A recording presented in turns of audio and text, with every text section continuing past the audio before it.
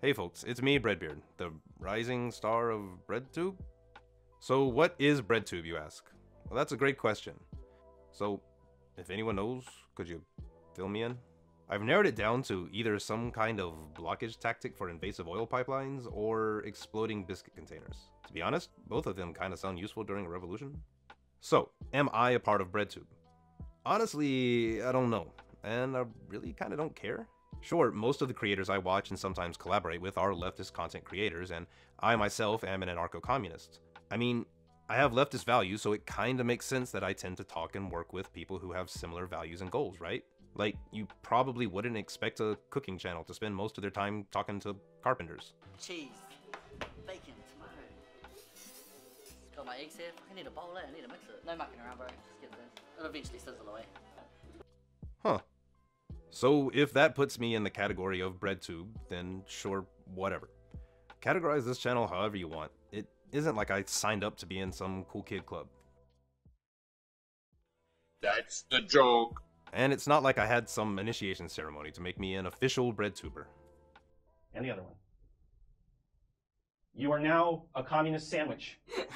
Welcome aboard. You're now a Breadtuber.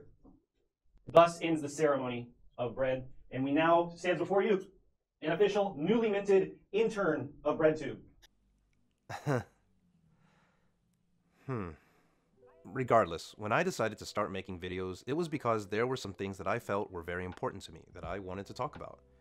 Things like understanding intersectionality, feminism, LGBTQ+ rights, indigenous rights, rights for people with disabilities, and yeah, political leftism.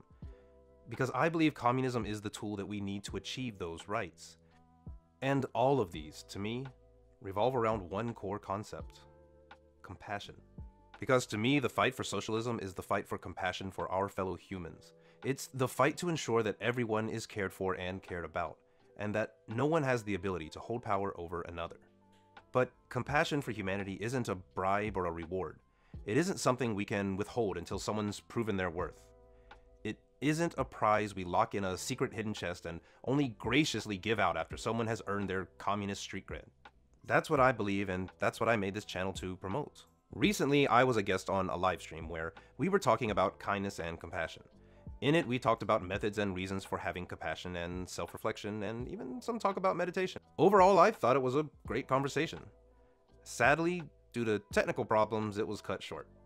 Not sadly, we're planning to pick the conversation back up very soon on another stream, so keep your eyes peeled for that. Why do people even say that? Who's out there peeling eyeballs? Nope, no. That's Thought Slime. Alright, fine. I'll do my own shoutouts. Speaking of compassion on the left, did you know that you can be a Christian and a communist? I mean, kinda makes sense since Jesus was all about flipping over moneylenders' tables. To learn more about all kinds of goodness and godness, check out Damon Garcia. I really appreciate his fair look at religion, good and bad, in relation to leftism. If you're looking for a good place to start, check out his video on Christian socialist Martin Luther King Jr. But he was always a socialist. When he was 23, he wrote in a love letter to Coretta Scott, "I am much more socialistic in my economic theory than capitalistic." And he also said, capitalism has outlived its usefulness. And so if you're going to come out as a socialist, the best place to do it perhaps is in a love letter. You can find Damon on YouTube or streaming on Twitch as I Am Damon. Links to both in the description. Now back to dealing with some less charitable takes. And sadly yet again, there was a lot of pushback to the conversation in the livestream chat. Pushback that I personally found to be rather toxic. There were a lot of comments calling self-reflection bourgeois liberal nonsense. And some folks afterwards on Twitter, the bastion of respectable discourse, found our talk of kindness and empathy to be counter-revolutionary. So what is it about compassion that seems counter-revolutionary? I think, or at least I hope, that it comes down to miscommunication. And since disconnect can come from both ends, I'll try to clarify the best I can about my end.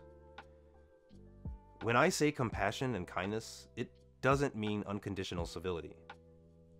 Compassion doesn't mean civility. Compassion doesn't mean civility. Compassion means understanding what someone is going through and also working to improve their conditions that they're in. because you care about what they're going through and what you're going through yourself as well. So it comes in two parts: analysis and understanding, then acting upon your findings. Or, since the left loves smarty pants words, theory and praxis. Studying and understanding conditions and the root causes that lead to them is extremely important, but it isn't enough. And I think this is where some of the disconnect happens. It's understandable that if you listen to someone just talking about universal love and compassion, it can come off pretty naive sounding. I mean, it does kind of sound just like a bunch of new age hippie bullshit. And if you were to go find your nearest beach bonfire full of Rasta beanies, blonde dreads, and ketamine, you'll probably hear a lot of similar sounding things. It's true that the wellness and self-help industries have recuperated the concept of compassion to great benefit. So I understand when people have concerns when they hear someone talk about these things. But just because a concept gets stolen and corrupted for profit, it doesn't mean the original message isn't still valid. Go look at any college campus covered in dude bros wearing Che Guevara t-shirts because, like, he was a rebel, man. Wasn't he from, like, Mexico or something?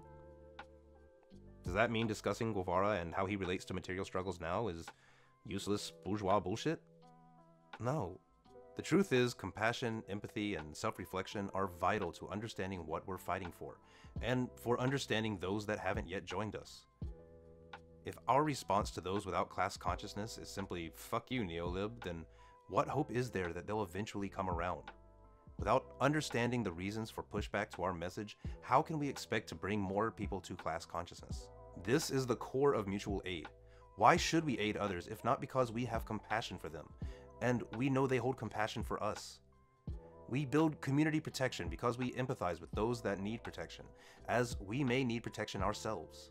Without understanding and compassion for our fellow workers, and even beyond that to all of humankind, then our fight is not to lift each other up, but simply to take revenge on those that have wronged us.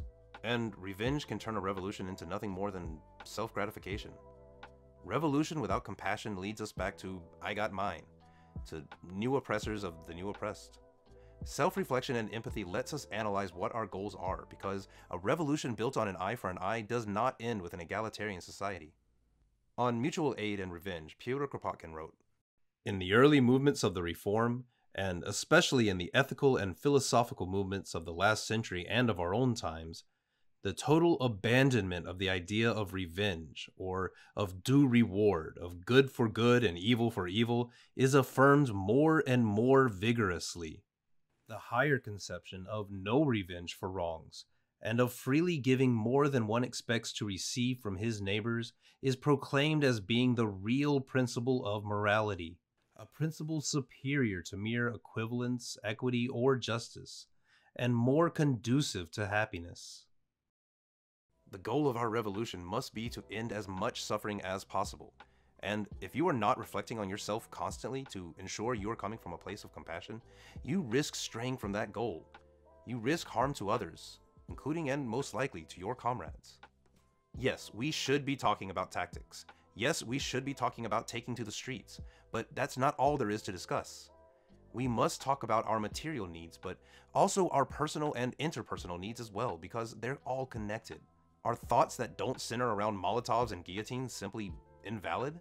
So this is some real nice theory, but what about the second part? What about praxis? Well, as I said before, keeping compassion in your heart as you fight for a better world doesn't mean passivity.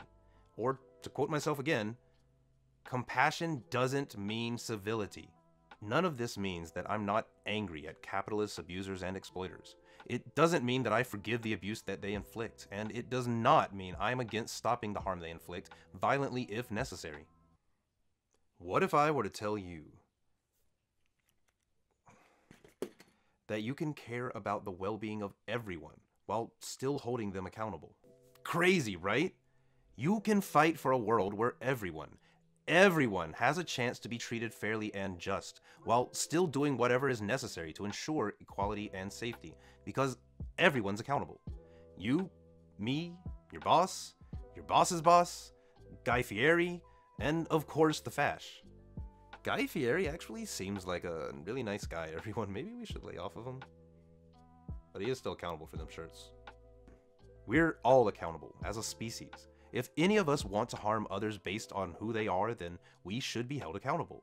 Those that have already shown themselves to be oppressors are just more easily identifiable. If I've led anyone to believe that I simply want to hold hands and sing Kumbaya to let love fix the planet, let me make this as clear as possible. It is possible to understand and empathize with the reasons why a fash ended up the way they are, and then still give them a knuckle high five to stop them from doing further harm. Anyone leaving comments saying that I think we should hug everyone until love fixes everything is just getting a timestamp to that statement. This is real. This is material. To achieve an egalitarian world where everyone's needs are met, we have to be able to understand ourselves and others, and use our findings to plan our methods. We can go up against cops and military head-on with their rather sizable armory and full backing of the government, or we can understand the kind of people who are attracted to jobs that allow them to commit violence with impunity. We can understand the often toxic upbringings they've come from, which created someone who feels the need to hold authority over someone else. We can understand the coercion done by military recruiters to broke kids just wanting a job and college funding. Do they get a free pass for any harm they do? Nah. But we can understand how they got there, and we can work to dismantle the system that coerces them into it. Sounds a lot more effective to me than grabbing a bunch of rifles and going up against tanks and predator drones. Self-reflection helps us keep clarity of mission, and for many, meditation can be a powerful tool in this, though it's far from the only method. Compassion and understanding reminds us that we are one species, but many of us have been coerced or misled. It helps us build communities rather than enemies when possible, and helps us understand enemies when they do appear. We don't have to love our oppressors, but we can't lose focus of the cause that led them there, and we must maintain our love for the interconnection we have to all of humankind. These are concepts that were understood long before capitalism, before colonialism, and before ruling class coercion. Many cultures and communities still hold these values, and we should be listening to them and working to remind the entire world of them. The rest of that Kropotkin quote goes like this. Sorry for the gendered language, different time and all that. Man is appealed to be guided in his acts not merely by love, which is always personal or at the best tribal, but the perception of his oneness with each human being. In the practice of mutual aid, which we can retrace to the earliest beginnings of evolution, we thus find the positive and undoubted origin of our ethical conceptions. And we can affirm that in the ethical progress of man, mutual support, not mutual struggle, has had the leading part. In its wide extension, even at the present time, we also see the best guarantee of a still loftier evolution of our race. So is compassion counter-revolutionary? No. It's essential to it. It's essential to understanding our enemies, ourselves, and our comrades now and yet to be. Without it, we're just fighting to be the dog on top. Without compassion, why are we even doing this? The candidate must, of their own volition, choose to bring their own loaf of bread. And so, Breadbeard, you have passed the first test. Oh boy. That was a heavy one, wasn't it? That's one of those videos that gets nothing but productive and uplifting comments, that's for sure. Well, anyways, thanks for watching. If you didn't hate it, or you did, but it's kind of your kink, make sure to do all the liking and subscribing and tickle that notification bell down there. You can share this too, if you like getting heated arguments in your replies.